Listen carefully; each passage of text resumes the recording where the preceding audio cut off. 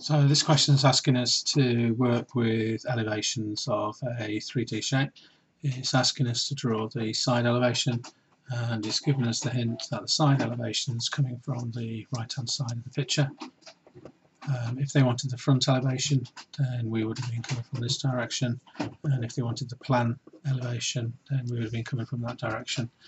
So they're asking us to draw accurately because they're telling us it's on a centimetre square grid and the numbers have been given in centimetres, and we can see that if we look from the side here, then we're going to see that face there and we're going to see that face there. So basically we're going to see two rectangles that have got a width of 5, one of them's got a height of 2 and the other one's got a height of 3. So using our ruler we need to draw one rectangle with a height of 3, the other rectangle with a height of 2, and it's got a width of 5, so 1, 2, 3, 4, 5, 1, 2, 3, 4, 5, and the first rectangle had a height of 2 and the second rectangle had a height of 3, and we join those together.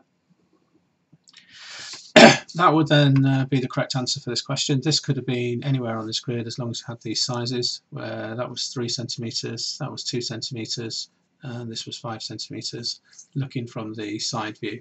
Again, we have to make sure we've got this line in the boundary here because there are two distinct rectangles that you would see, and there's a split here. Plans, side and front elevations.